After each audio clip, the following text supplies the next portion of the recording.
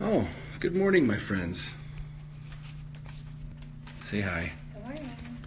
So, every day, millions of men from around the world, men, women, and children, ask me how it is that I make my bulletproof coffee.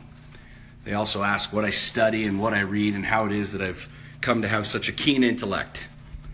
That was good, keen intellect. So, I did sound really smart.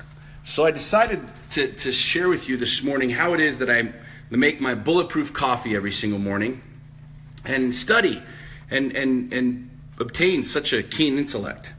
So literally I've put together, this is not a baking show, this is not a cooking show. Paula Dean, I'm not coming for your job. Rachel Ray, you can keep doing your thing. Although I wouldn't be surprised if the Food Network reaches out after this because I'm really damn good at what I do.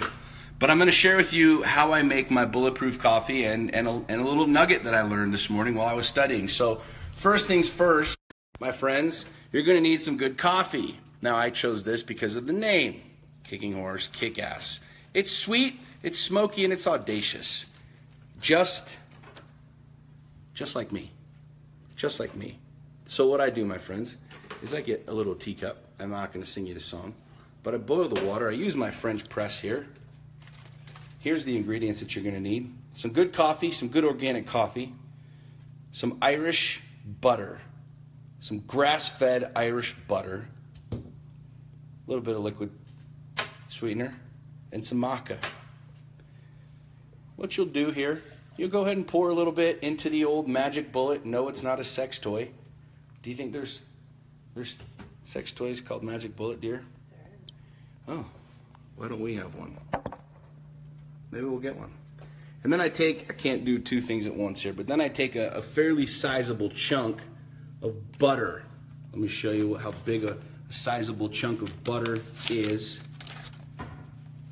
This is about the size of chunk of butter that I'll use. I go ahead and I put it here in my coffee. Throw that in there. Throw a little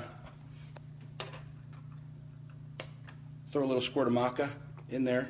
Now, if you don't know the benefits, this is more for men than it is for anything else. Fellas, trust me when I tell you. Can I get an amen? Amen. Fellas, just look it up and you'll understand why. It will help you. And then I just throw one little squirt of the sweetener in here. But fellas, you really should get yourself some maca and throw it in your coffee in the morning. Throw the top on. Ah, son of a bitch. I knew that was going to happen. I just spilled the goddamn coffee because I was trying to do two things at once. Well, I'm going to finish. This is how we do it on the show. We're not going to stop. We're going to keep going. See, I got coffee all over the place. This is real world shit, my friends. It's dangerous. Fucking spilled the coffee. On live national TV. I bet you Paula Dean did that once. Rachel Ray did that once. Babe, can you clean this up one more time? Then you go ahead and throw it in you have to have a cool mug with your girl who's holding a gun. Throw it in your mug. And then walk away from the mess. Just walk away. What's really funny, friends, this is the second time that I've spilled my coffee this week. I'm trying to multitask. So there you have it. Live. Thanks, babe. Was that embarrassing for you? No, it's funny. God almighty. Now I got coffee all over my phone. Yeah, I'll come back and get it in a sec. I gotta finish the show here. So you throw it in your mug. You spill the coffee. God bless America. That's how you make Bulletproof, and it's really delicious. So I wanted to share with you guys, since over the last 3.5 years, I've shared over 950 morning insights. These morning insights were little nuggets that I got from my morning study, and I decided it was time for a change. So I'm officially retiring the morning insight. There will never be another morning insight. What's done is done. It's served me well. Many people don't know this, but I didn't do this to put it out there. I didn't put this out there to put these messages out there to try and teach people, educate people. I did these actually as a challenge from my coach, my mentor, because I had been sharing. I got coffee all over my phone. I had been sharing a lot of rubbish after my divorce, a lot of stupid crap that was not helpful to me, that was not helpful to other people. And at the end of the day, I started doing them for myself. And over 950 of them, 3 years I did them. And so we're going to have we're putting together all of these morning insights in a format where people can read them, but they're officially done. So I am no longer going to be doing little insight from morning study. Instead, I'm going to start sharing live with you every morning here. Hopefully you enjoy it. As you can see from the shenanigans that just happened, if you're just joining, you should jump on and watch what I did at the beginning of this, because it was freaking mayhem. That's what happens. Nothing's perfect, my friends. Don't worry, I got it. Thanks, babe. See, I bought you these flowers. See, when you buy her flowers, she cleans up your mess for you. So, here's the deal. I'm going to share with you my insights live every single morning. If you like them, cool. If you don't like them, cool. But I'm sharing them simply because, one, I love to continue to study. I love to continue to read. I love making coffee in the morning. I love having conversations with you guys, and I think it'd be fun for us to be able to have a conversation in the morning, not only about the books, but about the Bulletproof. I'd love to give some shout outs to some coffee companies based off the coffee. I love coffee. I'm a big coffee guy, and I love to spill it, as you can see on the floor. So check out the ingredients. It's really good for you. It's good for your brain. It's good for your body. The Irish butter, the organic coffee, so on and so forth. But every morning I'm going to share with you some coffee, and I'm going to share with you a little insight, little nugget that I got from my study. So this morning I've been studying. I'm going to turn it around so you can see it so it's not backwards. Think and Grow Rich. I've read this book probably 10 times. I don't even know, probably more times than that. And the way that I study, I don't read cover to cover. I don't think I've read a book cover to cover in 10 years. I've got books all over my house. So every morning it'll probably be a different book. It'll probably be a different nugget, but that's the way that it goes. And some mornings I'll get hooked on a book and it'll be 2 or 3 days in a row. But when I study, I look for a little nugget. I don't read just to read. I don't read for a half an hour just to say that I got my half an hour reading in. I might read one page and all of a sudden, bing, the light goes on. I'm like, holy shit, I didn't know that. So this morning I was reading. I want to share with you a little insight that hit me that I really, really appreciate. It's Think and Grow Rich. We're in chapter 7, Organized Planning. And I just typically flip something open and I'll start reading. And this is the title of this section is How to Get the Exact Position You Desire. It's talking about a job. How to get the exact job that you desire. And what's really funny is this hit me because with Lions Not Sheep and in my coaching, I coach my clients to go from hunting with a shotgun to hunting with a rifle, to become a sniper. Now what that means is that any of you that understand hunting, you know you don't go deer hunting with a shotgun, because a shotgun spreads out your bullets, so on and so forth. You shoot birds with it, and it's not what you use. Babe, the dogs are freaking out. Do you know why? You go shoot and you hunt with a rifle. You become very specific. So what I like to teach my clients is to become very specific, to start hunting with a rifle and becoming a sniper and getting exactly what you want, saying exactly what you want, doing exactly what you want. And that's why this was prevalent to me this morning and made the light go on. I'm like, dude, this is good shit for a Monday morning.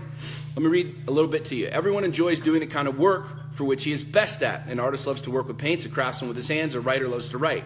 Those with less definitive talents have their preferences for certain fields of business and industry. If America does anything well, does lots of things well, it offers a full range of occupations, tilling the soil, manufacturing, marketing, and professions. Now, listen to this. Listen to this. This is good shit, my friends, because this is what 99.99% of you and 99.99% of the world, forget just America, don't do. We don't do any of this shit. Okay? Which right here in this book, Think and Grow Rich by Napoleon Hill, it's the exact blueprint to be able to lead the life you want to lead, do the shit that you want to do, and be able to, in essence, have everything that you want to have. First, decide exactly what kind of job you want. If the job doesn't already exist, perhaps you can create it. How many people say, you know what, I'm really good at this. I want to do this. What kind of job do you want? Most people are like, well, I went to school and let's just throw my application out to 87 different companies and see who's hiring. What job do you want? What exactly do you want to do? I love coaching people. I love using the experience that I have over tens of millions of dollars of business deals, of coaching literally thousands of people all over the world. I love doing it. It's what I'm good at. It's what I do. Okay? I decided what I wanted to do. Now, I'm not employed by anybody other than yours truly, but for 99% of the population that actually has a job that works for somebody, this is the recipe. Second, choose the company or individual for whom you wish to work. How many people do that? Nobody does that. They're like, oh shit, well, I need a job doing this, and so who's hiring? And we go to monster.com and all these other job search websites, and we throw our application out to anybody and everybody. What Napoleon Hill's talking about is, one, decide exactly what you want to do, and number two, decide exactly who you want to do it for. Number three, study your prospective employer as to policies, personnel, and chances of advancement. Let me give you a little quick story on this. I interviewed a girl this week to be my assistant. I'm looking for an assistant right now. And in the ad, I hired a company who is basically a headhunter. They go out and they find really good people. I'm looking for a really good assistant right now. In the ad, it says that I'm looking for my pepper pots. Now, those of you that have seen the movie Iron Man, you know that Pepper Potts, in essence, does everything for Iron Man. Knows what he's going to do before he does it, says what he's going to say before he says it, so on and so forth. So I'm looking for Pepper Potts. So as I'm interviewing this girl, I said, so why do you think you should be my Pepper Potts? I said, how are you like Pepper Potts? She's like, well, I don't really know anything about Pepper Potts. I said, what do you mean you don't know? I said, you've seen the movie, right? She said, no, I haven't seen the movie. And I said, well, why wouldn't you have looked at the movie or watched the movie or done some research on Pepper Potts to know who Pepper Potts is, seeing that I'm hiring Pepper Potts? Oh, well, I didn't have time. I said, that's fascinating. You applied for this job over 2.5 weeks ago, and currently you're unemployed, right? So here's the problem. Number three, study your prospective employer. If you show up at a job interview and you're like, what do you guys do? Yeah, sure, I'll do whatever you want me to do. Versus saying, yeah, I love the Wizmo Gizmo gadget that you guys make, and I think that it's going to change the world. See the difference? Number four, by analysis of yourself, your talents and capabilities, figure out what you can offer and plan ways and means of giving advantages, services, developments, ideas that you believe you can successfully deliver. Add value. I've said this 1,000 billion, majillion, fulfillion, trillion times. Add value. Add value. Add value. By analysis, what talents and capabilities, what can you offer to said employer? Fifth, forget about a quote job. Forget whether or not there's an opening. Forget the usual routine of, have you got a job for me? Concentrate on what you can give. How many people do that? Oh, I need a job. Are you hiring? Are you guys hiring? Oh, no. Good people don't ask if you're hiring. Good people say, here's how I can help you, and here's exactly why you should hire me. Number six, once you have a plan in mind, arrange with an experienced writer to put it together in paper form in full detail, basically a resume. I haven't had one of those in 15 years, but get a good resume. 7, present it to the proper person with authority, not the freaking receptionist at the front who doesn't give a shit about you because he or she is making $10 an hour just to answer the phones. Present it to the proper person with authority and he will do the rest. Every company is looking for men and women who can give something of value, whether it be ideas, services, or quote connections. Every company has room for the man who has a definitive plan of action which will be advantageous to the company. What do we do? What have we been taught? Get a job, go to school, go to freaking college, get a resume, send it out to 8,000 people, and hope and pray and wait for somebody to call us back. Oh, glorious, I got the best job offer ever. Fuck that. You want it, go get it. Who are you? What do you do? Good. What can you offer to someone? What can you offer to said company? What value can you present to them? Show them that value. Talk about their company. Talk about why you want to work for them. And then go and show up and say, I want a job, not, are you hiring? There's a major paradigm difference between successful people and unsuccessful people. Successful people go out and get what they want. They create it. The very first step that he said, if the job doesn't exist, can you create it? If you have a skill set and there's no job for which your skill set matches with, can you create the job? Think about that for a second. But what do? Oh, I got a college degree. Cool, I did an internship for dickhead over here. Oh, yeah, you should hire me. Why? Because look at my resume. It's so great. What the hell are you going to add value to this company? How are you going to do that? Why are you going to do that? Why do you want this? And then be a persistent sniper and go out and get exactly what you want. If you're sitting around trying to throw your freaking application everywhere, applying for the Pepper Potts position, and you don't even know who Pepper Potts is, you will never get a good job. You will never grow. You will never advance. If you're just sitting around waiting to be told what to do from 9 to 5, don't expect to ever become wealthy. And candidly, don't expect to ever become happy, because we as people are not typically happy when we're being told what to do. We like to do what we want to do. And anybody that says that they don't, they're full of shit. That's it, my friends. So, thank you for sticking with me while I threw my coffee all over the kitchen. It's a good nugget this morning. Think and Grow Rich, Napoleon Hill. If you haven't read it, you should read it. My friends, make it an amazing day. God bless America.